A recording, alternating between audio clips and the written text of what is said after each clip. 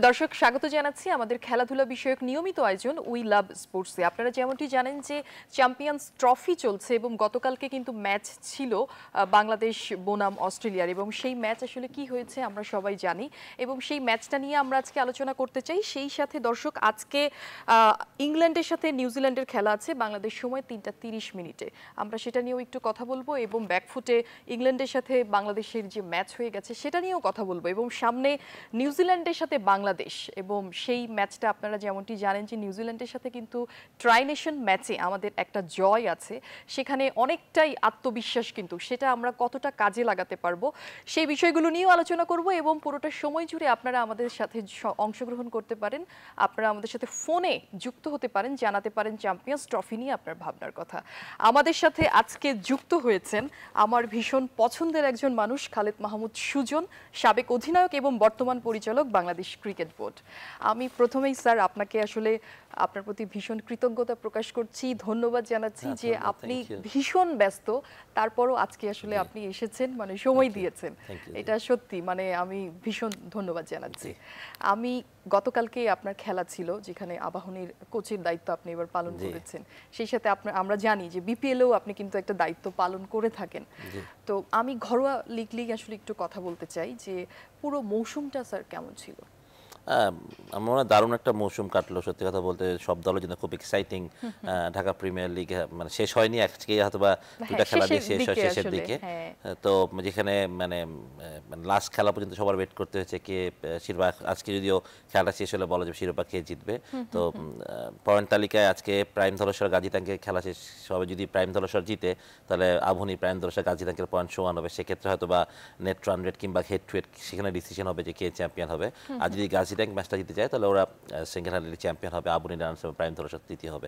সুতরাং আজকে শেষ মুহূর্ত পর্যন্ত বলা যাচ্ছে না যে এখনো ওইভাবে, বাট তারপরেও যেটা শোনা কথা যে যেহেতু আপনার আমি কালকে পর্যন্ত যেটা শুনেছি যে হেড টু হেডের ব্যাপার আছে দিয়াতে, সেটাতে হয়তো বা আজকে প্রাইম জিতলেও গাজী ট্যাঙ্কি চ্যাম্পিয়ন, হারলেও গাজী ট্যাঙ্কি চ্যাম্পিয়ন হবে, সেটা হেড টু হেডের ব্যাপার। যদি হেড টু হেড না হয় রান রেট, সেক্ষেত্রে আবুনির সুযোগ আছে চ্যাম্পিয়ন হওয়ার।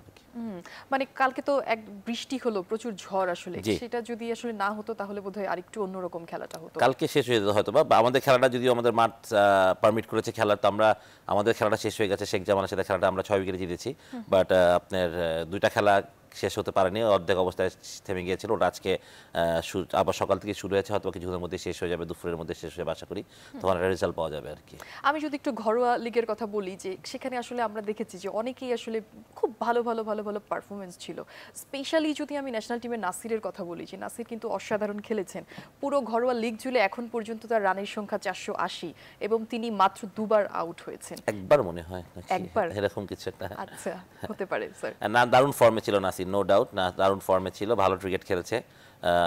এই নাসির অলওয়েজ আমাদের ডোমেস্টিক আমাদের লোকাল ক্রিকেটে হিজ মানে হিরো, এক কথা মানে মানে পারফর্মার, সত্যি রেগুলার পারফর্মার নাসির, সেটা ফার্স্ট ক্লাস ক্রিকেট হোক কিংবা আমাদের প্রিমিয়ার লিগ হোক, বিপিএল হোক, সবখানে কিন্তু নাসির পারফর্ম করে। তো ভালো খেলেছে আসলে, সত্যি কথা লিগটা দারুণ খেলেছে নাসির। এবং ট্রাই নেশন ম্যাচ শেষ করে এসেও তিনি ঘরোয়া লিগে কিন্তু পরের দিনে কিন্তু 100 করেছে, এটা কিন্তু একটা দেখার মতো ছিল। স্যার একটু যদি গতকালকের ম্যাচটা নিয়ে আমরা যদি একটু কথা বলি, যে সেখানে আসলে অনেকেই বলছেন, অনেকে টুইট করেছেন, অনেকে ফেসবুকে বলেছেন যে টস নিয়ে আমাদের ব্যাটিং এর যে সিদ্ধান্তটা ছিল সেটা আসলে সঠিক ছিল না, আপনার কাছে কি মনে হয়?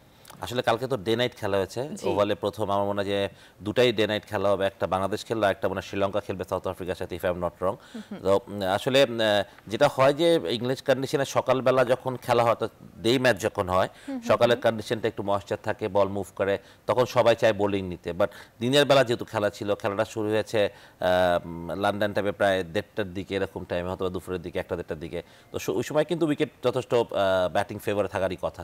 আমার মনে হয় টস জিতে বাংলাদেশ কোনো রং ডিসিশন ছিল, ডিসিশন, বিকজ রাতের বেলা কিন্তু ঠান্ডাটা বাড়তো, তো বল মুভমেন্ট বাড়বে, এইসব চিন্তা করে হয়তো বা টস জিতে ব্যাটিং করে সিদ্ধান্ত নিয়েছে বাংলাদেশ। আর সবচেয়ে বড় কথা, আমরা তো এত দূর থেকে বসে আসলে বলতে পারবো না এখানে কন্ডিশন কি ছিল, কারণ মেঘলা হয়ে গিয়েছিল খুব তাড়াতাড়ি, পরের দিকে মেঘলা, যেটা হয়তো বা একটা বাড়তি সুবিধা পেয়েছে অস্ট্রেলিয়ান বোলাররা, বাট ওইটা তো আসলে মানে আপনি ওই রকম মানে ওয়েদার ফোরকাস্ট দেখে দেখে তো আপনি টস জিতে ডিসিশন নিতে পারবেন না। বাট আমার মনে হয় আমার নিজের পার্সোনাল ওপিনিয়ন টস জিতে decision was not wrong, but হয়তো বা ওইখানকার সিচুয়েশন থেকে ওটা দেখলে আর হয়তো বা কমেন্ট করা যেত, বাট আমার কাছ থেকে যেহেতু ডে নাইট গেম ছিল, ব্যাটিং করার সিদ্ধান্ত রাইট ছিল আমি মনে করি।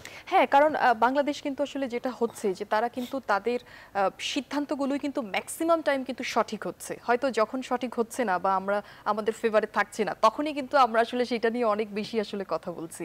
কিন্তু আমাদের পেছনে আসলে যে এত কিছু মানে এত জয় আসলে সেগুলো আমার মনে হয় যে আমাদের ভুলে গেলে চলবে না। একটা জিনিস একটু বলতে চাই, সেটা হচ্ছে ব্যাটিং এর ব্যর্থতা তো আছেই। আমরা আসলে ইংল্যান্ডের সাথে ম্যাচ দেখেছি, সেখান থেকে শুরু করে অস্ট্রেলিয়ার সাথে হয়ে গেল, সেই জায়গাটা ধরে বোলিংয়েও কিন্তু আমাদের ব্যর্থতা। এটা আসলে আমি মনে করি ইংল্যান্ডের সাথে আমরা দারুণ ব্যাটিং করেছি। আমরা কালকে ব্যাটিং ব্যর্থ বলতেই হবে, কারণ আমার মানে খুব যদি আমি ভুল না হই তাহলে একটাই মনে হয় পার্টনারশিপ, যেটা সাকিব আর তামিমের মধ্যে, সেটা মনে হয় 69 রানের একটা পার্টনারশিপ, এছাড়া কিন্তু কোনো পার্টনারশিপই ছিল না। এবং সাকিব কিন্তু গতকালকেই 29 রান করেছে। 29 রান করেছে, তো ওই একটা পার্টনারশিপ ছাড়া কিন্তু আমাদের এরকম উল্লেখযোগ্য কোনো পার্টনারশিপ ছিল না। আপনি যে কোনো ক্রিকেট, আপনি এটা টি20 বলেন, ওয়ানডে ফরম্যাট বলেন কিংবা টেস্ট ফরম্যাট বলেন, আপনার পার্টনারশিপটা খুব মুখ্য, খুব ইম্পর্টেন্ট। তাও মানে আমরা এরকম পার্টনারশিপ করতে পারিনি, মানে সবাই 8, 9, 11 এরকম করে আউট হয়ে গেছে, সেট হওয়ার আগে আউট হয়ে গেছে হয়তো বা। বাট আমার কাছে কালকে যেটা আমার কাছে দেখে বাংলাদেশ ক্রিকেট তো ডেফিনেটলি আমরা এখন যেভাবে এগিয়ে গেছি, যে সামনে ছেলেদের অবদান, এটা তো অপরিসীম। কিন্তু কালকে আমার কাছে একটা মনে হয়েছে আমরা হয়তো বা বল খেলার থেকে বেশি ওদের নাম খেলেছি আসলে।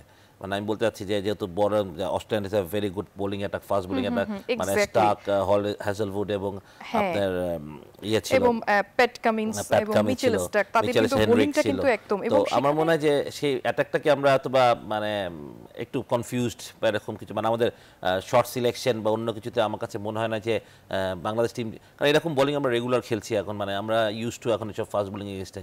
বাট আমার মনে হয় যে একটু মানে যাই হোক, এটা মানসিক একটা হয়তো ইয়ে থাকতে পারে। আদার দেন দ্যাট আমি মনে করি যে ইংল্যান্ডের সাথে আমরা যেভাবে তামিম ব্যাটিং করলো বা সাথে আমাদের কিছু সাপোর্ট ছিল, বাট কালকের ম্যাচেও তামিমের ব্যাটিং ওয়াজ অ্যাবসলিউটলি ব্রিলিয়ান্ট। মানে যখনই তামিম এগ্রেসিভ হতে যাচ্ছিল তখনই যেহেতু উইকেট পড়ছিল, তামিম আর এগ্রেসিভ হতে পারছিল না, বাট রেগুলার ইন্টারভেলে উইকেট পড়েছে, যার জন্য একটা প্রবলেম। যদি আমরা একটা পার্টনারশিপ দাঁড়িয়ে যেত ভালো করতো, তাহলে হয়তো বাংলাদেশ কালকে 180 জায়গা হয়তো আমরা 260-70 করলেও করা খুব সম্ভব ছিল এই উইকেটটা।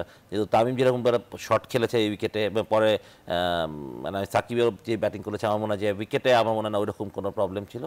বাট আমি মনে করি যে আমাদের কাছে batting execution was not proper আর কি। হ্যাঁ, এবং সেখানে কিন্তু 154টি ডট বল ছিল। এক্স্যাক্টলি, আপনি কালকে তাইমের ব্যাটিং এর সময় কমেন্টেটররা বলছিল, রিকি পয়েন্টিং এবং ইয়ান বিশপ তখন কমেন্ট্রিতে ছিল, বলছিল তাইমের ইনিংসটাতে অনেক ডট বলের সংখ্যা অনেক বেশি, সেই ডট বলের সংখ্যা যদি অ্যাটলিস্ট 10-15টা বল যদি ডট করতে করতে তাইমের এতক্ষণ 100 হয়ে যেত, সিঙ্গেল হতো। কারণ তাইম কালকে হয়তো যেটা হয়েছে, আমরা শর্টস খেলার উপরে বেশি ইয়ে করেছি, এক নেওয়ার ব্যাপার অতটা আমাদের ইয়ে ছিল না, আমরা সিঙ্গেল মানে আপনি যখনই মানে একটা বলে যে রেশু বলে যে আপনি যখনই ওয়ান ডে ক্রিকেটে এত বল ডট খেলবেন তখন আপনার হারের সংখ্যা অনেক বেশি থাকবে। তো সেটাই হয়েছে, আমরা অনেক কম রান করেছি, যেহেতু আমরা রোটেশন করতে পারিনি, স্ট্রাইক রোটেশন করতে পারিনি, পার্টনারশিপ করতে পারিনি, যার জন্য প্রেশারটা হয়েছে। আদার দেন দ্যাট আমি মনে করি যে একটা ভয় কাজ করেছি কিনা আমি জানি না কালকে ব্যাটিং এর সময়। সেটাই, কারণ আমি যদি আরেকটা জিনিস বলি যে আমরা ইংল্যান্ডের সাথে 305 করেছি এবং কালকে আমরা অস্ট্রেলিয়ার সাথে করেছি 182, আমাদের 123 রান কিন্তু শর্ট আছে। এবং সেই জায়গাটা থেকে এখন পর্যন্ত কিন্তু বাংলাদেশের এই উইকেটে আসলে কিন্তু বাংলাদেশের রানের পরিমাণটাই বেশি, যেখানে 305 আসলে স্কোর।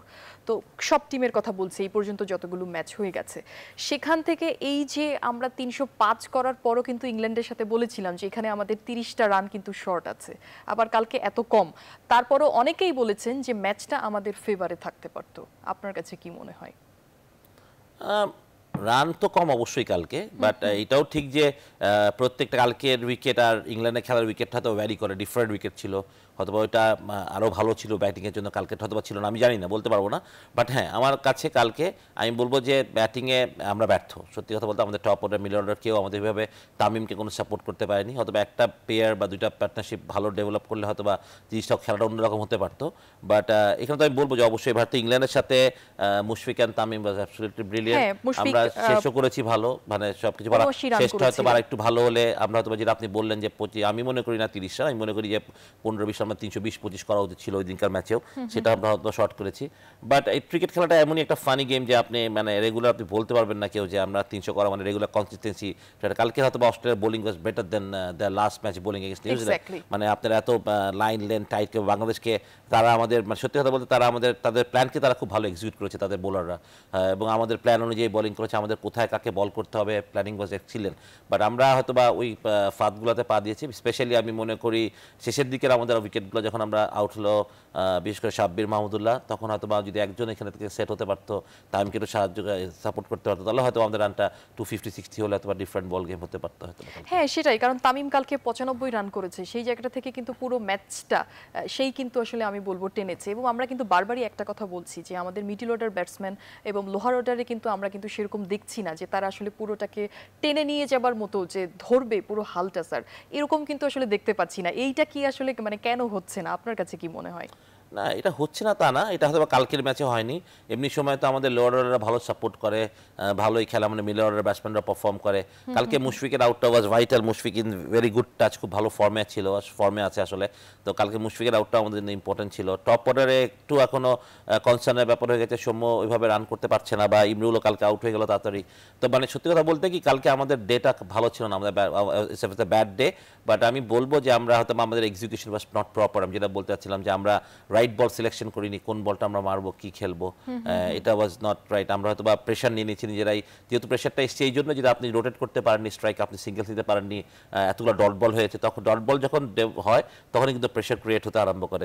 তো সেটারই পরিপ্রেক্ষিতে আমি মনে করি যে আমরা কিছু ফলস শট খেলেছি, বাজে শট খেলেছি, উইকেট দিয়েছি। তো ওইটাই হয়েছে কালকে। আমি মনে করছি bad day for Bangladesh cricket, মানে ব্যাটিং ওয়াইজ আমি মনে করি। এছাড়া আমি মনে করি boys R in good form, তারা ভালো ফর্মে, তারা ভালো খেলছে ইংল্যান্ডে। Still we have a chance. আমরা নিউজিল্যান্ডে তো ডেফিনেটলি অনেক ভালো খেলেছে। আমাদের শেষ ম্যাচটা নিউজিল্যান্ডের সাথে কার্ডিফে আছে। Oval is a tough ground always. কার্ডিফে আমার মনে হয় আমাদের একটা সুখস্মৃতি আছে, আমরা অস্ট্রেলিয়াকে হারিয়েছিলাম এই মাঠে। তো ব্যাক ইন 2003 আই থিঙ্ক 2003 আমরা হারিয়েছিলাম। তো আমি আই ফিল যে সেটা সুখস্মৃতি আমাদের আছে কার্ডিফের উইকেটে, আমাদের ছোট মাঠ।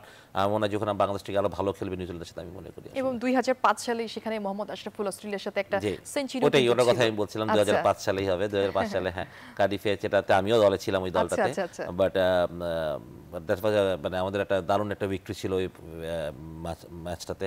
তাই বিলিভ যে যেহেতু নিউজিল্যান্ডের সাথে আমরা লাস্ট ম্যাচটাও ট্রাই নেশনে আয়ারল্যান্ডে জিতলাম, আমাদের একটা বিশ্বাস আছে, একটা শক্তি তৈরি হয়েছে আমরা নিউজিল্যান্ডকে হারাতে পারি। যেহেতু ডিফারেন্ট কন্ডিশন হবে, কার্ডিফের উইকেট অন্যরকম হবে, বাংলাদেশ হ্যাভ এভরি রাইট, মানে চান্স পসিবিলিটি আছে নিউজিল্যান্ডের সাথে ম্যাচটা জিতা। এখন একটা ইকুয়েশনের ব্যাপার, যদিও এখন ধরেন আপনার এই ইকুয়েশনটা আমি একটু শুনবো, তার আগে একজন দর্শক আছে, আমার মনে হয় যে দর্শক কে আছেন আমার সাথে? আসসালামু আলাইকুম। জি ওয়ালাইকুম আসসালাম, আমরা শুনছি। আপনি? আমি কুমিল্লা বুড়িচুং থেকে বলছি, ইয়াসিন। আমি সুজন ভাইয়ের সাথে একটু কথা বলতে চাই। জি বলেন, শুনছি আমি। আমার প্রশ্ন হচ্ছে ভাই, কালকে যে মুশফিকের যে আউটটা আমি দেখলাম যে ব্যাটে লেগে পায়ে লেগেছে, তো হ্যাঁ রিভিউ নিল না।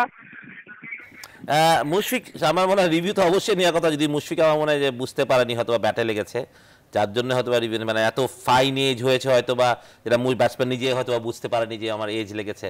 বাট রিভিউতে কিন্তু পরিষ্কার বোঝা গেছে ব্যাটে লেগেছিল হয়তো বা। এটা আনলাকি আর কি, মুশফিক নিলে হয়তো বা বেঁচে যেতে, এবং হয়তো বাংলাদেশের এই পতনটা হতো না হয়তো বা। হ্যাঁ মানে স্যার কিন্তু এতক্ষণ ধরে আসলে বলছিলেনই যে গতকাল কিন্তু আমাদের একেবারে বলবো যে পুরো প্ল্যানিংটা আমাদের আসলে ফেইল গেছে, সেই সাথে আমি বলবো যে ব্যাড ডে গেছে আসলে। মানে ওইটাই, মানে আউটটাও যে, মানে উনি যেটা বললেন প্রশ্নটা যে রিভিউ নিলে হয়তো আর মুশফিক বিজয়, অ্যাবসলিউটলি। কারণ ব্যাটসম্যান তো অবশ্যই যে ব্যাটে লাগলে তো অবশ্যই সে রিভিউ নিবেই, কিন্তু মুশফিক হয়তো টেরই পায়নি যে এত ফাইন টাচ ছিল হয়তো ব্যাটের, এটা বুঝতেই পারেনি হয়তো মুশফিক যে ব্যাটে লেগেছে, এবং যার ফলে রিভিউটা নেওয়া হয়নি। নিলে হয়তো মুশফিক থেকে যেত বাংলাদেশের ইনিংসটাও বড় হতো হয়তো, মানে একটু হ্যাঁ অন্যরকম আসলে ঘুরিয়ে যেত, যে লাইফ আসলে পাওয়াটা কিন্তু খুব বেশি আমি বলবো যে ভাগ্যের। স্যার একটা জিনিস আপনার কাছে আরেকটু শুনতে চাই, যে ইমরুল কায়েসকে আমরা আসলে বলছিলাম যে ইমরুল কায়েস এবং সাব্বিরের মধ্যে এক ধরনের কথা হচ্ছিল যে তিনি আসলে সবসময় ইমরুল কায়েস ব্যাটিং করছে, কিন্তু আমরা দেখেছি যে ট্রাই নেশনে ইমরুল কায়েস কিন্তু খুব ভালো করেছে, কিন্তু ইংল্যান্ডের সাথে আমি যদি বলি, অস্ট্রেলিয়ার সাথে যদি বলি, সেখানে কিন্তু খুব বেশি কিন্তু সাপোর্ট আসলে পাচ্ছি না। কি মনে হচ্ছে আসলে যে কেন হচ্ছে না, কেন সুবিধা করতে পারছে না? ইমরুল অনেক প্রুভেন প্লেয়ার, ইমরুল এই লেভেলে নিজেকে প্রমাণ করেছে, অনেকবার অনেক রান করেছে। বাট হয় না যে আপনার কোনো সময় হয়তো বা লাক ফেভার করে না, ক্রিকেট একটা glorious uncertain game, but is a hard working cricketer, খুব কষ্ট পরিশ্রমী ক্রিকেটার। আনলাকি যে রান হয়নি, হয়তো আগামীতে হবে ইনশাল্লাহ, but he is a very পরিশ্রমী। মানে আমার মনে হয় যে ইমরুলকে নাম্বার 3 খেলাটা ইংলিশ কন্ডিশনে ইট was the right decision from the management. শাব্বিরকে পিছিয়ে নিয়ে আসা হয়তো বা কন্ডিশনের সাথে অ্যাডজাস্ট করে, কারণ Imrul is a more opener, so he can handle মানে সুইং বোলিংটা বা ইংলিশ, যেহেতু সকালবেলা একটু মুভমেন্ট করে ইংলিশ কন্ডিশনে, ওই জায়গায় ইমরুলের চয়েসটা ওয়াজ রাইট যে নাম্বার 3-তে খেলানো। বাট রান ফেলিয়ারটা এটা আসলে আমার মনে হয় যে এটা ওদেরকেই একটু কাজ করতে হবে ওদেরকে নিয়ে, কারণ সৌম্য ইমরুল দুজনেই খুব পরীক্ষিত পারফর্মার, দুজনেই খুব ইম্পর্টেন্ট ক্রিকেটার বাংলাদেশের জন্য, বাট পারফর্ম অনেক সময় হয় না, অনেক সময় হয়। বাট আমার মনে হয় যে ইটস হাই টাইম যে নিজেদেরকে মেলে ধরার একটা ব্যাপার আছে, তো ইয়ে করা, সাপোর্ট করার টিমকে। তো আমি মনে করি যে সামনের ম্যাচটাতে আমাদের ভেঙে পড়ার কিছুই নেই আসলে। আমার মনে হয় যে বাংলাদেশ এই চ্যাম্পিয়ন্স ট্রফিতে যা কিছু পাবে সেটাই আমাদের অনেক অর্জন হবে, সত্যি কথা বলতে। এটা আমাদের একটা বড় এক্সপোজার হচ্ছে, কারণ এই টিমটা আজকে এত পরিশ্রম করে এত ভালো ক্রিকেট খেলেই বাংলাদেশ কিন্তু আজকে আমরা 6 নম্বর জায়গাটা ধরে নিয়ে ওয়ার্ল্ড আইসিসি র্যাঙ্কে 6 নম্বরে এসেছি। এটা কিন্তু বিরাট একটা ব্যাপার। চারটেখানা কথাটা গত 2.5-3 বছর প্রচন্ড পরিশ্রমের ফসলই কিন্তু যে এই পরিশ্রম, ছেলেগুলোকে ক্রেডিট দিতেই হবে। তো একটা ট্যুর বা একটা ম্যাচ বা 3টা ম্যাচ এরকম খারাপ হতেই পারে, বাট আমার মনে হয় যে পুরো ফেথ থাকা উচিত আমাদের ওদের প্রতি আসলে। সেটাই, আমি আরো কথা বলবো আপনার সাথে, আমি ছোট্ট একটা বিরতিতে যেতে চাই। দর্শক, ছোট্ট একটা বিরতিতে যাচ্ছি, সাথেই থাকেন, ফিরছি খুব শীঘ্রই।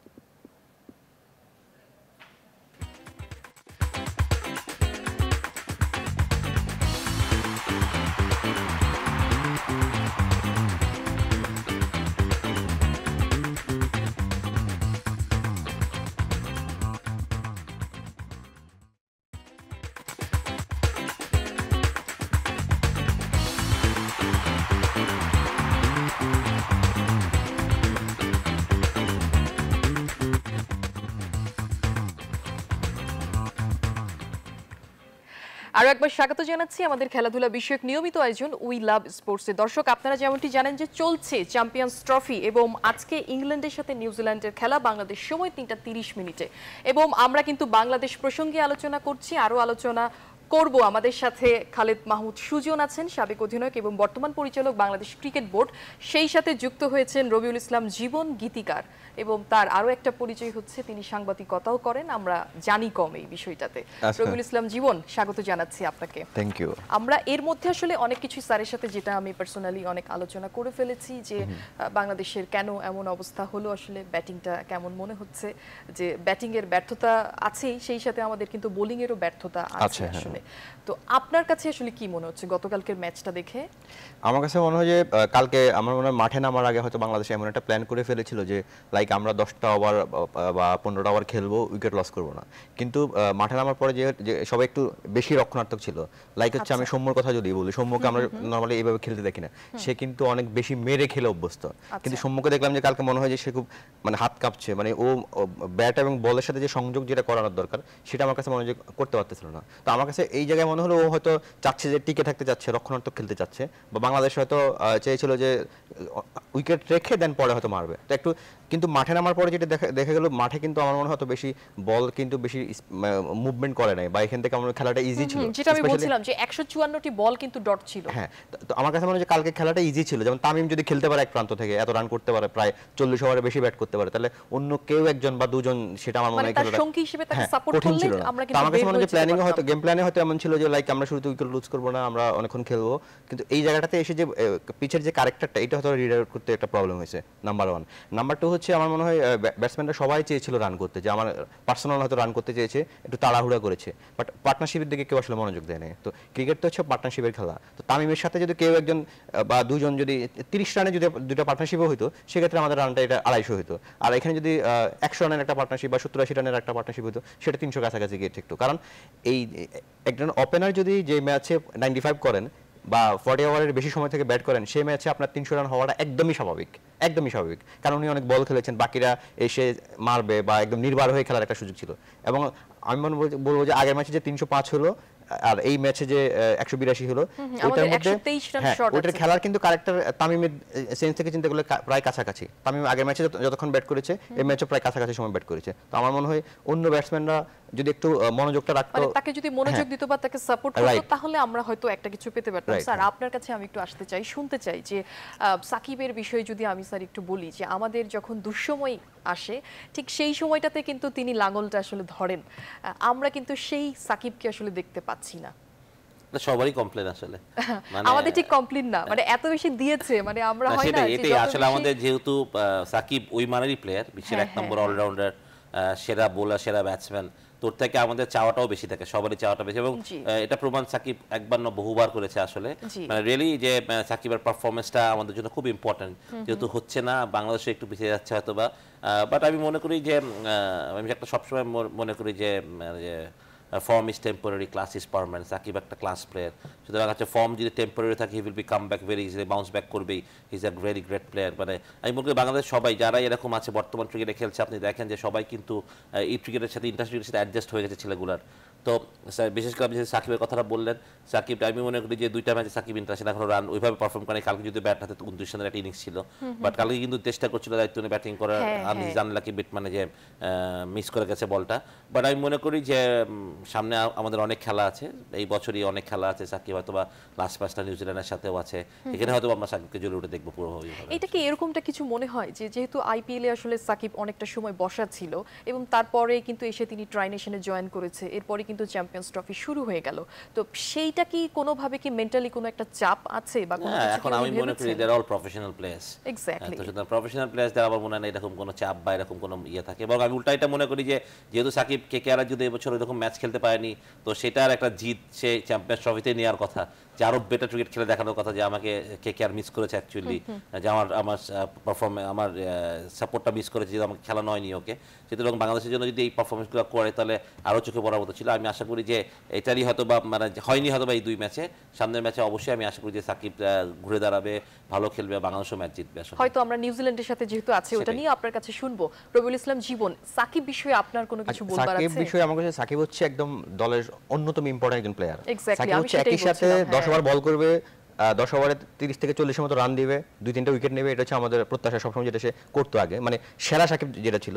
এবং হচ্ছে ব্যাটিং এ হচ্ছে 70-80টা রান করবে বা 50 করবে, মোটামুটি ভালো একটা ইনিংস করবে। অর্থাৎ সাকিবের কাছ থেকে আমরা একই সাথে বোলার এবং একজন ব্যাটসম্যান, অর্থাৎ ইন্ডিভিজুয়াল একজন ব্যাটসম্যান, একজন ইন্ডিভিজুয়াল একজন বোলারকে পাইতাম। অর্থাৎ সাকিব থাকলে মনে হতো যে বাংলাদেশ টিমে 12 জন খেলছে।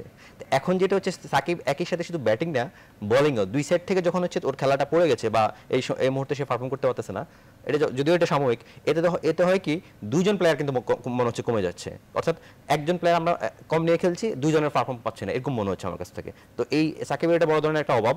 আর আরেকটা জিনিস আমার কাছে যেটা মনে হয় যে বড় বাংলাদেশ যেটাকে আমরা শ্রেষ্ঠ বাংলাদেশ বা এই চ্যাম্পিয়ন্স ট্রফির জন্য জিতবে, এই ট্রফিটা নিয়ে আসবে, এই ধরনের যে স্বপ্ন আমাদেরকে যে বাংলাদেশ নিয়েছিল, সেই বাংলাদেশের অন্যতম 2 কান্ডারে হচ্ছে সৌম্য সরকার এবং হচ্ছে মোস্তাফিজ।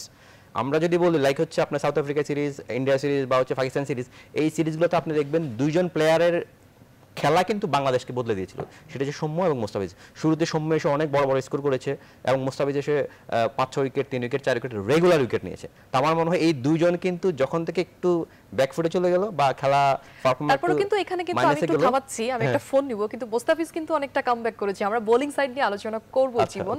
দর্শক কে আছেন আমাদের সাথে? হ্যালো, আসসালামু আলাইকুম। জি, আপনি একটু জোরে বলুন। হ্যালো, আসসালামু আলাইকুম। আমরা সবাই শুনছি। ওয়ালাইকুম আসসালাম। আমি ফরিদপুর থেকে রুহিন বলছি। বলুন। আমার কথা হলো কি যে ওপেনিং যে পার্টনার সৌম্য সরকার, হ্যাঁ, ওর কি বিকল্প ভাবার কেউ নাই বাংলাদেশে? আচ্ছা, ধন্যবাদ আপনাকে। উনি বোধহয় এরকম বলছেন, সৌম্যর বিকল্প কাউকে চিন্তা করছেন যে নাই? স্যার এটা একটু আমি আপনার আমি তো কাছে এটাই কথা বলতেছিলাম যে সৌম্য আর মোস্তাফিজের ব্যাপারে। আসলে মানে ওইটাই আমি বলছিলাম যে আমরা আসলে যেটা কিছুক্ষণ আগে জীবন ভাই বলছিলেন যে মানে সাউথ আফ্রিকা বা এইসব বড় সিরিজগুলোতে যেটা বাংলাদেশ জিতেছিল, মানে 2 বছর আগের ঘটনা, 1.5-2 বছর আগে, তাও কিন্তু সৌম্যর ব্যাট দারুণ ভাবে এসেছিল। মানে সৌম্যর 96, সৌম্যর 87, 127 এরকম এই রানগুলা কিন্তু বাংলাদেশকে জিততে অনেক সহায়তা করেছিল। প্লাস মুস্তাফিজের বলের কথা বললোই, মানে চ্যাম্পিয়ন 2টা প্লেয়ার ছিল বাংলাদেশের, মেন পারফরমেন্সে জিতার জন্য সহায়ক ভূমিকা রেখেছিল। এখন ধরেন সৌম্য বেশ কিছুদিন ধরে একটু অফ ফর্মে, মাঝে রান করেছে, বাট সৌম্য কিন্তু মানে এমন সৌম্য যিনি খেলেছিলেন কিন্তু বাংলাদেশ জিতে, কথা আছে এটা সত্যি কথাই। বাট তারপরেও হ্যাঁ, মানে যে মানে উনি যেটা বললেন সৌম্যর বিকল্প তাই তা না, বাট আমি মনে করি যে এত তাড়াতাড়ি বিকল্প আরেকজনকে আনা, মানে আপনি 2টা ছেলেকে হয়তো বা যদি ধরেন সৌম্যর বিকল্প যাকেই আনা হলো সেই যদি পারফর্ম না করে তখন কি করবেন? 3য় বিকল্প আনবেন? এত বিকল্প তো আমার বাংলাদেশে তৈরি হয়নি। তো আমার মনে হয় যে আমরা যখনই একটা ছেলেকে জায়গা থেকে সরাবো, তার জায়গা থেকে তখন একটু সময় নিয়ে সরালে হয়তো বা ঠিক যেটা বাংলাদেশ ম্যানেজমেন্ট বর্তমানে করছে, বিশ্বাস রাখতে সৌম্যর উপরে, আমিও সেটাই চাই যে বিশ্বাসটা রাখুক। সৌম্য যে স্টিল ভেরি ইয়াং ট্যালেন্ট এবং আমার মনে হয় যে অনেক কিছু দেওয়ার আছে দেশকে, তো এত তাড়াতাড়ি বিশ্বাস হারালে চলবে না, আমাদের সবাইকে ধৈর্য ধরতে হবে আসলে। এক্স্যাক্টলি, যে তারা তো আমাদেরকে আসলে অনেকটা দিয়েছেন, সেটা আমরা আসলে কেন ভুলে যাব? আপনি কোনো কিছু বলতে আমি চাচ্ছিলেন? একটু আগে যেটা বলছিলাম এটা একটু শেষ করি, সেটা হচ্ছে সৌম্য আর মোস্তাফিজের পারফরম্যান্সটা যখন একটু পড়লো, সেই ক্ষেত্রে আমার মনে হয় এইটা পুরো দলের জন্য এবং বাংলাদেশেও একটু ব্যাকফুটে চলে গেল আমার কাছে যেটা মনে হয়। আর উনি যেটা বললেন যে সৌম্যর বিকল্প পাবো, আমার কাছে মানে সৌম্যর বিকল্প পাওয়ার কোনো সুযোগই নেই। কারণ হচ্ছে সৌম্য হচ্ছে ম্যাচ উইনার, এবং সৌম্য যদি শুধুমাত্র দলের জন্য খেলে, সৌম্য আপনি দেখবেন মাঝে মধ্যে দেখেছে 30 বল খেললে 40 রান করে ফেললো, এবং হচ্ছে বড় ইনিংস খেলে, এবং সৌম্য যতক্ষণ মাঠে থাকে মনে হয় যে না বাংলাদেশ পজিটিভ খেলছে, সুন্দর খেলছে। আর আরেকটা জিনিস হচ্ছে সৌম্যর কিন্তু ব্যাটিং এভারেজ কিন্তু এখনো অন্য যে কোনো ওপেনার থেকে বেশি, ইনফ্যাক্ট তামিমের থেকেও বেশি বা ইমরুলের থেকেও বেশি, 40 উপরে এখনো। তো আমি ওর খেলা যদি পারফরমেন্স দেখি তাহলে আমি ওকে কিভাবে বাদ দিই? আমার মনে হয়। আর সৌম্য কিন্তু মানুষ হয়তো বলছে সৌম্য যে খারাপ সময়টা গেছে, এটা কিন্তু অনেক সময় ছিল যে এই টিমের হয়ে অনেক খেলা ছিল বিপিএল এ কিংবা হচ্ছে গড়ওয়া লিগে হয়ে, কিন্তু ন্যাশনাল টিমে কিন্তু সে মানে টানা যে অনেক বেশি ম্যাচ খারাপ করছে আমার মনে হয়। এরকম আমার রেকর্ড দেখলে বা ওর পরিসংখ্যান দেখলে কিন্তু সবাই বুঝতে পারবে। আমি অবশ্যই চাই হচ্ছে সৌম্য অবশ্যই কন্টিনিউ করবে, এবং সৌম্য অনেক বড় একজন ক্রিকেটার। সেটাই। স্যার, আপনার কাছে আমি যদি একটু শুনি যে উইকেটগুলো আমরা কিন্তু দেখেছি দুজনের কাছেই একই, উইকেটগুলো অনেক তাড়াতাড়ি পড়ে গেছে। সেই সাথে আমরা যদি বলি যে ইন্টারন্যাশনাল ম্যাচ খেলবার জন্য এখন আমাদের নতুন যেগুলো প্লেয়ার আছে আসলে তাদের কথা যদি বলা হয়, অনেকেই বলছেন যে তারা আসলে সেই ম্যাচুরিটিটা এখন পর্যন্ত আসলে হয়নি, অথবা ইনফ্যাক্ট আরেকটা জিনিস হতে পারে যে তাদের সবকিছু দেখে আসলে কোনো একটা মানে কনফিউজড হয়ে যাচ্ছে, কনফিউজডের জন্য মানে তাদের অ্যাটিটিউডটা চেঞ্জ হয়ে যাচ্ছে, এরকম কি আপনার কাছে মনে হয়? আপনি বলছেন আমাদের টিমের ইয়াং প্লেয়ারদের কথা? এক্স্যাক্টলি। ইয়াং প্লেয়ার বলতে সৌম্য এদের কথা বলছেন কি? আমি সৌম্য বলছি, আমি বলছি সাব্বির আছে, আমি বলছি মিরাজ, মোসাদ্দেক হোসেন সৈকত। না, আমি মনে করি যে মানে এরা তো আছে, আমার মনে করি যে মিরাজ, মোসাদ্দেক হয়তো বা এই জায়গাটাতে নতুন, বা সাব্বির আর সৈকত তো সৌম্য তো অনেকদিন ধরেই খেলছে। আমার মনে হয় যে না, মানে ওইরকম কিছু না, মানে হয়তো এক্সপেকটেশনটা অনেক হাই থাকে মানুষের কাছে, এটা একটা বাড়তি প্রেশার হয় ছেলেদের মধ্যে হয়তো বা। বাট আমি তারপরে মনে করি যে যেটা বললাম, আমরা আসলে এই 2.5-3 বছরের পারফরমেন্স, বাংলাদেশ টিমের পারফরমেন্স, সেটা এরা কিন্তু মানে অঙ্গভাবে জড়িত সবাই। বাংলাদেশ টিমের এই সাকসেসের জন্য কিন্তু সাব্বির, সৌম্য এরা কিন্তু 2.5-3 বছর ধরে এই দলটার সাথে আছে, খেলছে। সুতরাং আপনি সাকসেসকে আলাদা করতে পারবেন না। আপনি ফেইলিয়ার হবে, সাকসেসও আসবে, ফেইলিয়ারও হবে। যদি আমরা যদি 2টা সাকসেস হয়, 5টা ফেলিয়ারের পর, 3টা ফেলিয়ারের পর যদি আমরা বলি যে না প্লেয়ার বদলাতে হবে, তাহলে ডিফিকাল্ট আসলে। আমার মনে হয় যে প্লেয়ার আমাদের যে নাই তা না, পাইপলাইনে আছে প্লেয়ার অনেক, বাট সেটা তাদের যে এখন এক্সপোজারটা কিন্তু এখনো ঠিক মতো হয়নি।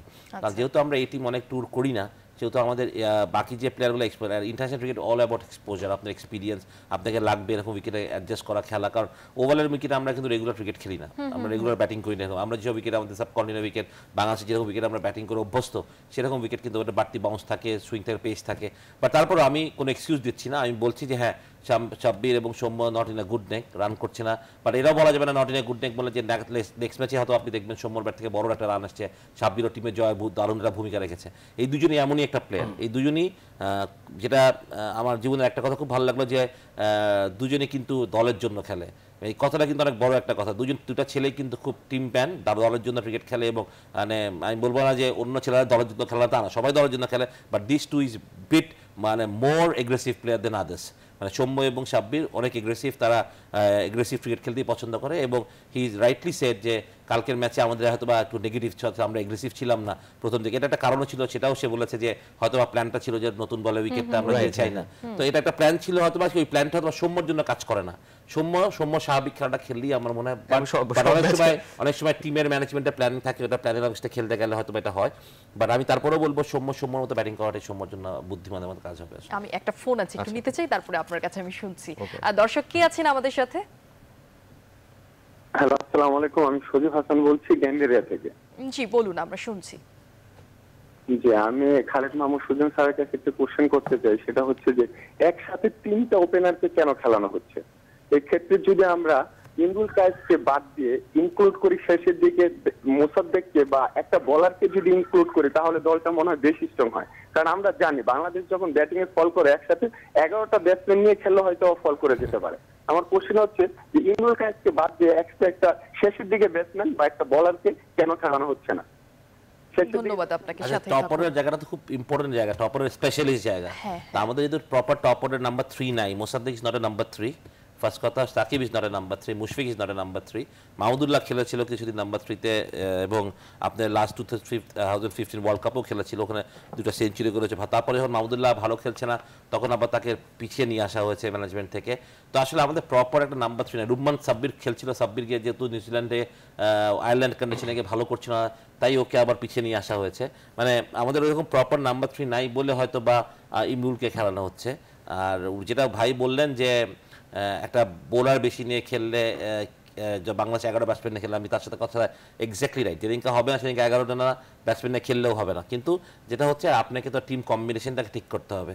মানে লাস্ট ম্যাচ থেকে দেখেন আমরা কিন্তু একটা ব্যাটসম্যান বেশি নিয়ে খেলেছিলাম, মিরাজ খেলেনি লাস্ট ম্যাচে, কালকের ম্যাচে মোসাদ থেকে মিরাজকে খেলানো একটা বোলার অলরাউন্ডার বানানো। এটা Mosaddek is a batting allrounder, Miraj is a bowling allrounder. সেটা বোলার যে স্পেশালিস্ট বোলিং অলরাউন্ডারকে খেলানো হলো, এটার জন্যই খেলানো হলো যে আমাদের বোলিংটাকে আরেকটু কম্বিনেশন ঠিক আনতে, আরেকটু মানে আমার ব্যালেন্সটাকে ঠিক করতে টিমে। যে আপনি হি ইজ এক্স্যাক্টলি রাইট, আমাদের 7টা ব্যাটসম্যান নিয়ে কালকে 7টা ব্যাটসম্যান নিয়ে খেলেছি, মাহমুদুল্লাহ 7টা ব্যাটিং করেছে। তো আপনি যখন 7টা ব্যাটসম্যান নিয়ে খেলে পারবেন না, যদি টপ 7 ব্যাটসম্যান না পারে তাহলে you cannot expect runs from the lower middle order, অর্থাৎ মিরাজ কিংবা Miraj is a very good batsman, হয়তো মিরাজ পর্যন্ত আমরা লক্ষ্য করতে পারি, তারপর আপনি মাশরাফি কিংবা মোস্তাফিজ কিংবা রুবেলের কাছ থেকে কিন্তু রান আশা করেন না। টপ অর্ডারে যদি রান না হয়, আপনি যতই মিডল অর্ডারের ব্যাটসম্যান খেলান, যতই নিচের দিকে ব্যাটসম্যান ভালো থাকুক, আপনি যদি টপ অর্ডারের পার্টনারশিপ না হয় তাহলে কিন্তু আপনি মিডল অর্ডার থেকে ওই পারফরমেন্সটা মিডল অর্ডার আপনাকে জিতাবে। আপনাকে 10টা ম্যাচের মধ্যে 2টা ম্যাচ অথবা middle order top order fail করবে, মিডল অর্ডার দারুণ সার্ভাইভ করবে, ওখান থেকে ভালো ব্যাটিং করে ম্যাচ জিতবে, বেটার এটা রেগুলার হবে না। আপনাকে টপ অর্ডার থেকে কিন্তু কাউকে 1 2 3 4 এই 4 জায়গা থেকে কিন্তু আপনাকে রান বের করতে হবে, রান করতে পার্টনারশিপ ডেভেলপ করতে হবে, তাহলেই কিন্তু শেষের দিকের ওভারগুলোকে গিয়ে মিডল অর্ডার সেটাকে তাদের কাজ হচ্ছে রান তাড়াতাড়ি করা, এই সময় করা। আপনি দেখেন আমরা তারপরে প্রশ্নটা একটা উদাহরণই আমি দিয়ে দিই জ্বলন্ত, মানে খুব শীঘ্রই আমরা যদি ইংল্যান্ডের সাথে ম্যাচটাই দেখি, যেটা আমরা একটু আগে কথা বলছিলাম যে বাংলাদেশ 20 পজিশন কম করেছে, ওইখানে কিন্তু আমাদের অপরচুনিটি ছিল, আমাদের উইকেট হাতে ছিল, ওভার কম, উইকেট হাতে, তারপরেও কিন্তু আমরা পারিনি ব্যাটসম্যান থাকার পরেও, যাদের মিডলরা কিন্তু আমাদের ভালো ভালো ব্যাটসম্যান ছিল, ফেল করেছি আমরা। সুতরাং ইটস নট ইজি আসলে ক্রিকেট ইজ মানে ইটস আ টাফ গেম। আপনার মানে অপোনেন্ট কিন্তু অনেক প্ল্যানিং করে আসে, আপনি অপোনেন্ট মানে ইংল্যান্ড অস্ট্রেলিয়ার মতো অপোনেন্টকে আপনি ছোট ভাবলেন, they have quality fast bowlers, যারা কিন্তু আপনি কালকে মিচেল স্টার্কের ডেথ বোলিং দেখেন, মানে একেবারে যখন 3-4 উইকেট মানে, সুতরাং আপনি মানে ইউ ক্যানট মানে বলতে হবে না, বাট হ্যাঁ হি ওয়াজ রাইট একটা আমরা ব্যাটসম্যান, বাট আমি মনে করি যে আমরা 3টা ওপেনারকে না খেলে আমাদের স্পেশালিস্ট যেহেতু তখন নাম্বার 3 নাই ইংলিশ কন্ডিশন, এই জন্য হয়তো মিলকে নাম্বার 3 খেলানো হচ্ছে।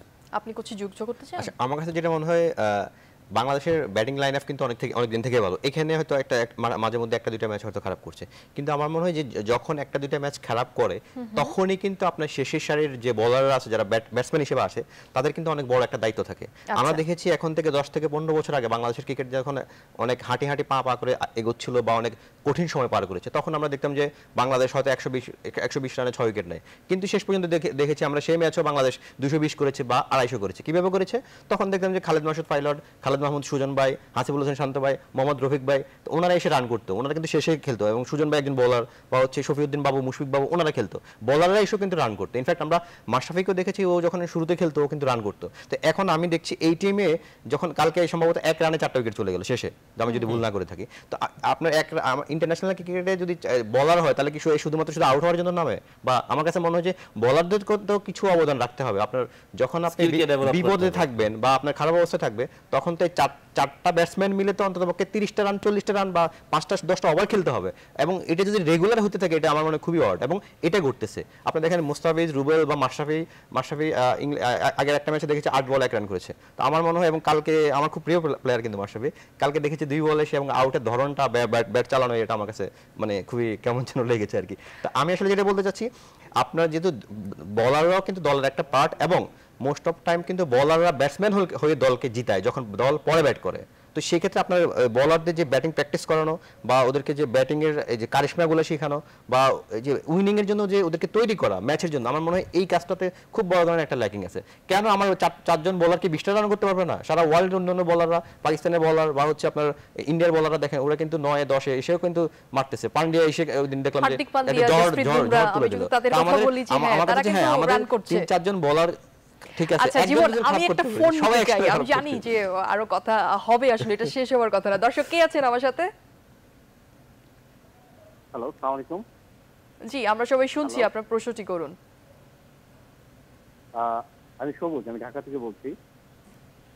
শোনা হ্যালো, আমরা শুনতে পাচ্ছি না, একটু জোরে বলুন। হ্যালো, হ্যালো জি হ্যাঁ শুনছি, বলুন।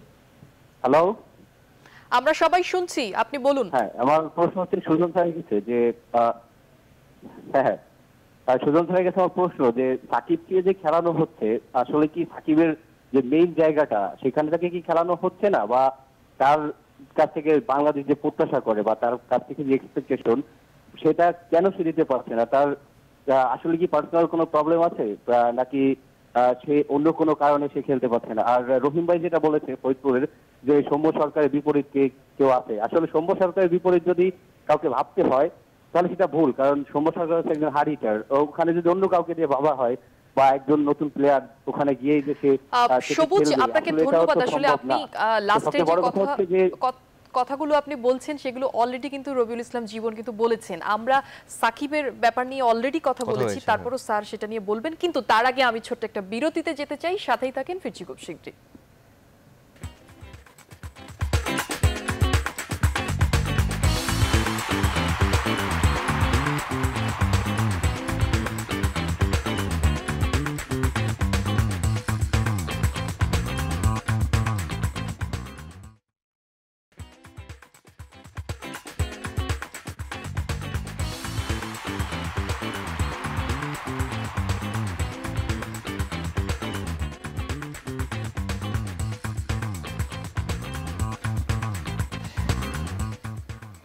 আরো একবার স্বাগত জানাচ্ছি উই লাভ স্পোর্টসে। আপনারা যেমনটি জানেন যে আমাদের সাথে আজকে যুক্ত হয়েছেন খালেদ মাহমুদ সুজন এবং রবিউল ইসলাম জীবন।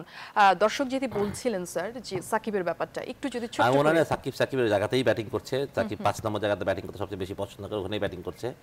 আর পার্সোনাল আমার মনে হয় না কোনো প্রবলেম আছে যে সাকিবের পারফরমেন্স খারাপ হয়ে যাচ্ছে খারাপ সাকিবের, এটা সবাই আমরাও একটু ওয়ারিড যে কেন সাকিবের কাছে পারফরমেন্স আসছে না। বাট আই বিলিভ যে যেটা আমি বললাম যে form is temporary, class is permanent. Shakib অনেক ক্লাস একটা প্লেয়ার, সুতরাং he will be bounce back very soon. আর কি সত্যি কথা বলতে গেলে হ্যাঁ, সেটা আমার মনে হয় যে সবুজ আপনার প্রশ্নের উত্তর আপনি আসলে পেয়ে গেছেন। সেই সাথে সৌম্য সরকার সম্পর্কে উনি যেটি বলছিলেন আসলে যে সৌম্য সরকার আমাদেরকে অনেক দিয়েছেন এবং তার জায়গাটা ঠিক একই জায়গাতে আছে। স্যার আমি একটু আপনার কাছে শুনতে চাই, যেহেতু বৃষ্টি হয়েছে, ডাকওয়ার্থ লুইস পদ্ধতিতে খেলাটা বোধহয় হয়েছে, এই ক্ষেত্রে আজকে আমাদের যেহেতু ইংল্যান্ডের সাথে নিউজিল্যান্ডের খেলা আছে, সেটি আমাদের জন্য আসলে কতটা ইম্পর্টেন্ট হবে? বাংলাদেশকে সেমিফাইনাল যেতে গেলে তো অবশ্যই আছে খেলা অনেক ইম্পর্টেন্ট। মানে সেখান থেকে একটু যদি শুনি। যেটা মানে বাংলাদেশের জন্য এখন মানে সবকটা খেলা এই গ্রুপের ডেথ খেলা এখন আসলে। যদি আজকে ইংল্যান্ড নিউজিল্যান্ডকে হারিয়ে দেয়, তাহলে নিউজিল্যান্ডের 1 পয়েন্ট নিয়ে বাংলাদেশের সাথে খেলবে, বাংলাদেশও 1 পয়েন্ট নিয়ে নিউজিল্যান্ডের সাথে খেলবে। সেক্ষেত্রে অস্ট্রেলিয়া আবার ইংল্যান্ডের সাথে হারে বাংলাদেশ ম্যাচ জিতে, তাহলে বাংলাদেশ সেমিফাইনাল। ইকুয়েশনটা ভেরি জটিল। মজার বিষয় হচ্ছে এই গ্রুপে 4টা টিমই সেমিফাইনাল খেলার মতো অবস্থায় আছে এই মুহূর্তে, এখন যে সমীকরণ এই অবস্থা। এবং গতকালকে আমি মানে একটা লেখা পড়ছিলাম যে অস্ট্রেলিয়া যদি 20 ওভারে বোধহয় 41 রান, মানে উইকেট পড়া যাবে না এরকম একটা গতকালকের ম্যাচে। হ্যাঁ, গতকালকের ম্যাচে 4টা ওভার খেলা হলে অস্ট্রেলিয়ার জায়গায় আমরা থাকতাম তাহলে আমরা হয়তো কান্নাকাটি করতাম। আর 4টা ওভার খেলা হলে ওরা জিতে যায়, ব্যাপারটা ওই। মানে আসলে এটা প্রকৃতি বা অস্ট্রেলিয়া ওদের দুইটা ম্যাচে মানে কোনো কিছু ফেভার না করলেও আসলে বৃষ্টিটা আমাদের আসলে ফেভার করেছে হয়তোবা। আমি ফেভারটা আমার কথা হচ্ছে বাংলাদেশে খেলে জিততে হবে আসলে। বাট যদিও এই গ্রুপের এখন সেমিফাইনালটা আসলে ইকুয়েশনটা অনেক জটিল, কারণ আপনার বাংলাদেশকে যেতে হলে নিউজিল্যান্ড অস্ট্রেলিয়া দুজনকে হারতে হবে ইংল্যান্ডের কাছে। টাফ, আবার এটাও হতেও পারে ক্রিকেট এত ক্লাস চ্যালেঞ্জ গেম, আর বাংলাদেশকে জিততে হবে নিউজিল্যান্ডের সাথে। সুতরাং ইকুয়েশন এখনো টাফ, বাট আমি চাই যে ইকুয়েশন কি হোক, কে যাক না যাক, দ্যাটস এ ম্যাটেরিয়াল। আমি মনে করি বাংলাদেশের নেক্সট ম্যাচ নিউজিল্যান্ডের সাথে খেলা কার্ডিফে, আমরা আমাদের বেস্ট ক্রিকেট খেলতে হবে। আমরা নিউজিল্যান্ডকে কয়েকদিন আগেই আয়ারল্যান্ডে হারিয়েছি, ওই সুখসুবিধা নিয়ে আমাদেরকে যেতে হবে এবং আমরা এই ম্যাচটা জেতার জন্য খেলবো, পজিটিভ খেলবো। আশা করি বাংলাদেশ এই ম্যাচটা জিততে পারবে ইনশাআল্লাহ। এবং সেই সাথে আমি যদি একটা ফোন আছে সেটা একটু আমি নিতে চাই। দর্শক কে আছেন আমার সাথে?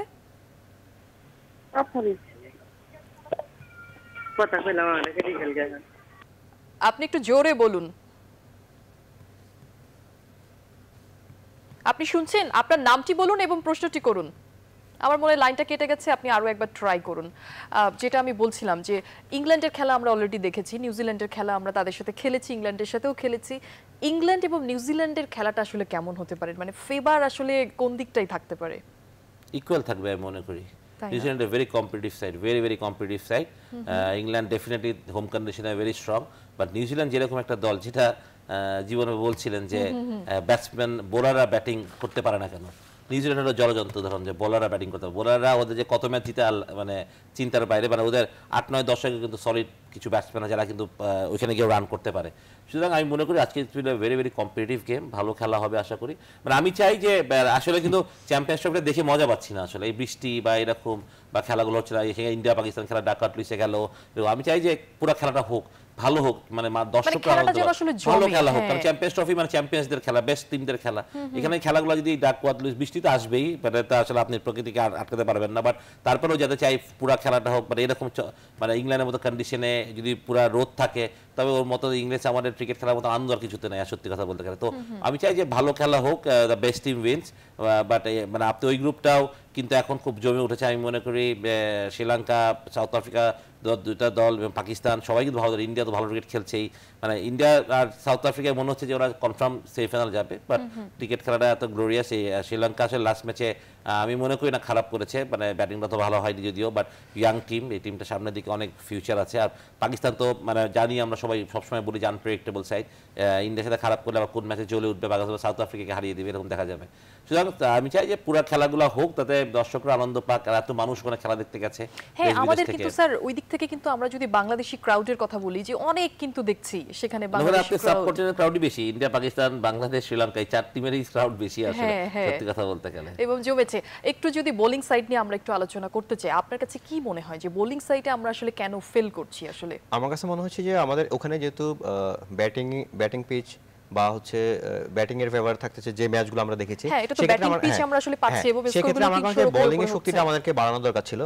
আমাদের যে প্রথম ম্যাচটা খেলেছি, তো ম্যাচটা দেখার পর আমি কিন্তু জাস্ট স্কোয়াডটা দেখার পর আমি জাস্ট ফেসবুকে একটা পোস্ট করেছিলাম যে আমরা কি মিরাজ অথবা আমাদের আরেকটি স্পিনার সানজামুল কেউ একজনকে মিস করলাম কিনা। আমার মনে হয় যে আমরা প্রথম ম্যাচে মিরাজ অথবা সানজামুল একজনকে খেলাতে পারতাম, ইভেন তাসকিনও হতে পারতো।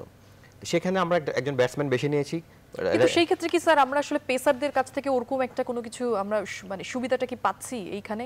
না, সুবিধা না পাইলেও চেষ্টা তো করতে হবে, কেউ তো ওইভাবে অ্যাগ্রেসিভলি যেটা আসলে হয়েছে প্র্যাকটিস ম্যাচে, যেহেতু আমাদের ব্যাটিং একটু প্রবলেম হয়েছে, ইনিশিয়াল টপ অর্ডার ওরকম ভালো করতে পারেনি, এই জন্যই হয়তো বা যেহেতু Mosaddek is a good off spinner, is a very good off spinner, হয়তো বা ভালো করতে পারে, যদিও মানে ওকে বল হয় না, ও কিন্তু ঢাকা লিগ বা ফার্স্ট ক্লাস ক্রিকেটে রেগুলার বল করে এবং ভালো বল করে সবসময়। তো হয়তো বা ওইটা মাথায় রেখে আমরা যেটা করা হয়েছিল যে 3টা সিমার, সাকিব 4টা বোলার, মোসাদ্দেক, মাহমুদুল্লাহ, সাব্বির, এরা মিলে হয়তো অনেক 10 ওভার বল করবে, এটাই প্ল্যান ছিল। হয়তো বা এই জন্য ব্যাটসম্যানটা বেশি নিয়েছি, যদি আমাদের টপ অর্ডারের যদি আমরা টসে হারি, আগে ব্যাটিং করে উইকেট পড়ে যায়, তাহলে আমরা যাতে এমন একটা স্কোর দাঁড় করাতে পারি যেটা আমরা ডিফেন্ড করতে পারবো। হয়তো বা এটা একটা ডিবেটের মতো ব্যাপারটা হয়ে গেছে, হয়তো আমরা একটা ব্যাটসম্যান বেশি নিয়ে খেলেছি। আমিও মনে করি যে হয়তো আমরা বেশি খেলেছি, সেটা হয়তো বা ম্যানেজমেন্ট। আসলে আমি যে সবসময় যেটা বলতে চাই কি, যে আমি তো অনেক দূরে আসলে বাংলাদেশ থেকে বসে কথাটা বলছি, আর যেহেতু ম্যানেজমেন্ট অনেক কাছ থেকে টিমটাকে দেখে, এই ম্যানেজমেন্ট এই গত 2.5-3 বছরে বাংলাদেশ সাকসেসের কারিগর, তারা কিন্তু খুব ভালো বুঝে যে কাকে আসলে কোন টিমটা করলে আজকে আমাদের জন্য টিম হবে। টিম ডেফিনেটলি প্ল্যানিং হয়, কোচ ক্যাপ্টেন মিলে আলাপ করে। তো সেই হিসাবে হয়তো চিন্তা করেছিল যে আমরা একটা ব্যাটিংটা বেশি নিয়ে খেলি ইংল্যান্ডের সাথে, যে আমাদের বোলিং যেটা আছে আমরা বড় রান করলে ডিফেন্ড করতে পারবো। তো সেটা হয়তো বা হয়নি। ওনার কথা আপনি বলতে পারবেন না হি ইজ রং, আবার এটাও বলতে পারবেন বাংলাদেশ টিম ওয়াজ রং। দুইটা কথাই যেটা হচ্ছে, হয়তো একটা ব্যাটসম্যান কম নিয়ে খেলে মিরাজ কিংবা সানজামুল কিংবা তাসকিন কিংবা যেটা বললেন একটা বোলার বেশি খেলা যেত, বাট আমি মনে করি সেক্ষেত্রে একটা স্পিনার খেলাটা হয়তো বেটার হতো। বাট যেটা হয়নি বা যেটা চলে গেছে সেটা নিয়ে আসলে কথা না বলে সামনে দিকটা আমরা চিন্তা করি। আমি আপনার কাছ থেকে আমি শুনবো জীবন, আমি একটা ফোন নিতে চাই। দর্শক কে আছেন আমার সাথে, আপনার নাম বলে প্রশ্নটি করুন। আসসালামু আলাইকুম। ওয়ালাইকুম আসসালাম। আমি কুমিল্লা লাকসাম থেকে বলতেছি, ডাক্তার নাসিরুদ্দিন। বলুন, আমরা শুনছি। আমার প্রশ্ন হচ্ছে যে কালকে তামিম ভাই যে ব্যাটসম্যানটা কেন ব্যর্থ ছিল, কি কারণে মানে ওরা ব্যর্থ ছিল?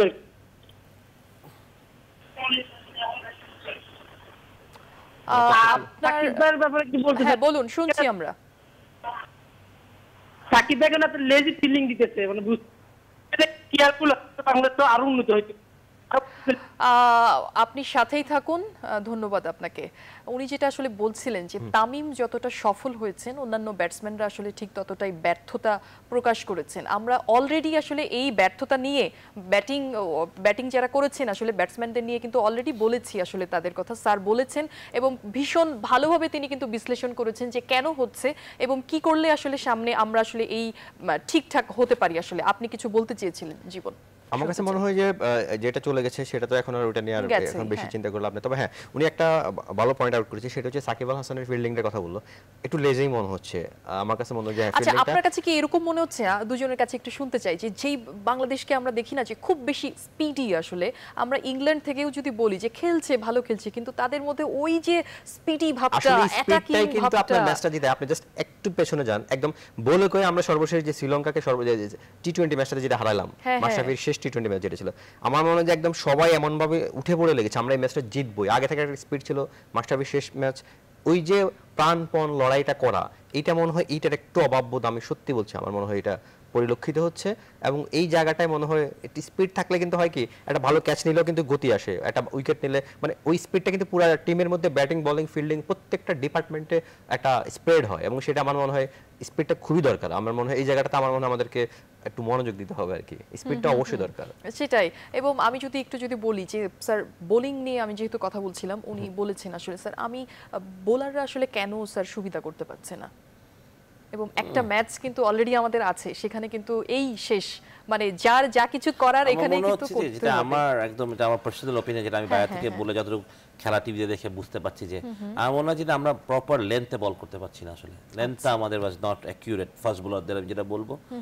আপনি যদি এমন একটা ইংলিশ এই ওভালের wicket is very good for batting, ব্যাটসম্যানের জন্য খুব ভালো একটা উইকেট, বাউন্স আছে উইকেটে। আপনি যদি pace is a very good factor, যদি জোরে বল করেন গুড ফ্যাক্টর, আপনি হয়তো বা শর্ট অফ লেন্থ থেকে নিয়ে যেতে পারবেন, কিন্তু যদি পেসটা থাকে তাহলে কিন্তু ওই বলটাই আবার ব্যাটসম্যানের খুব ইজি হয়ে যাবে মারার জন্য।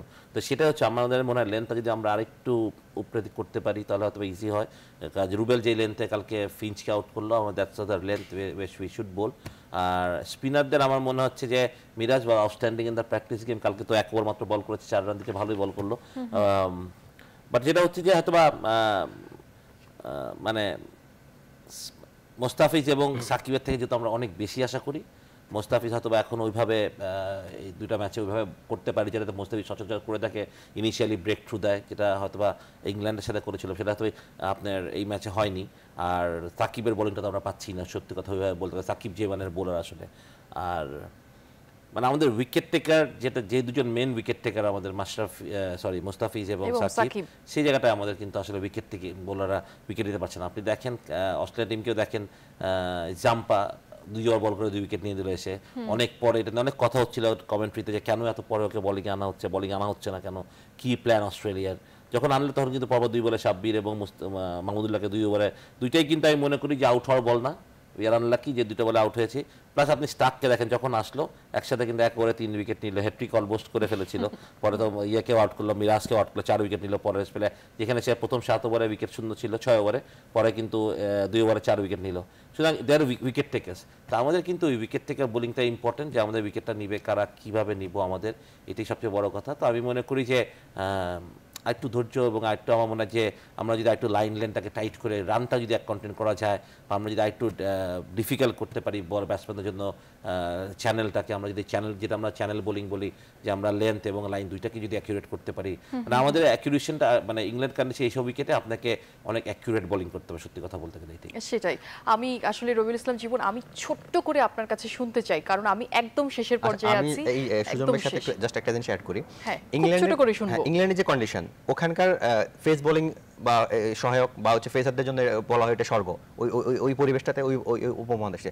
এখন দেখেন আমাদের এখানে কিন্তু আমার মনে হয় আমাদের ফেসাররা যে ওখানে বল নিবে বা ওখানে যে ভালো করবে, এটা গ্রাউন্ডটা তো আমরা এখানেই তৈরি করতে পারছি না দেশে। আমাদের দেশে যখন লিগ হয়, বিভিন্ন টুর্নামেন্ট হয়, এখানে আমাদের যে উইকেট থাকে, এখানে কিন্তু পেসারদের জন্য নরমাল কিছু রাখাই হয় না, সব হচ্ছে স্পিনারদের জন্য। আপনি দেখেন আমাদের এখানে একদম নরমাল একজন স্পিনার এসে এখানে ভালো করছে, পেসাররা কিন্তু ওইভাবে ভালো করতে পারছে না, কজ ওদের জন্য ওইভাবে উইকেট তৈরি করা হচ্ছে না। তো ওরা যদি দেশ থেকে ওই পিচে না খেলে যদি অভ্যস্ত না হয়, তারা ওখানে গিয়ে কিভাবে ভালো করবে। এক আমাদের এখানে পেসারদেরকে সবসময় একটা অবহেলার মধ্যে রাখা হয়। আপনি দেখবেন যখন বিভিন্ন লিগ হয়, টুর্নামেন্ট হয়, পেসারদের টিমে নেওয়া হয় না। আমি একদম শেষের পর্যায়ে চলে এসেছি, কারণ আসলে হয় কি ক্রিকেট নিয়ে যখন আমরা আড্ডা দিই, ক্রিকেটের কিন্তু কথা শেষ হবার নয়, আসলে এটা কখনো শেষ হবে না। এই আড্ডা আমরা যদি সারাদিন ধরেও দিতে থাকি তারপরও শেষ হবে না। আপনাদের দুজনকেই ধন্যবাদ জানাচ্ছি, বিশেষ করে স্যার আপনার প্রতি আমি কৃতজ্ঞতা প্রকাশ করছি। আজকে এত ব্যস্ততার মাঝেও আপনি আমাকে সময় দিয়েছেন। রবিউল ইসলাম জীবন, ধন্যবাদ আপনাকে।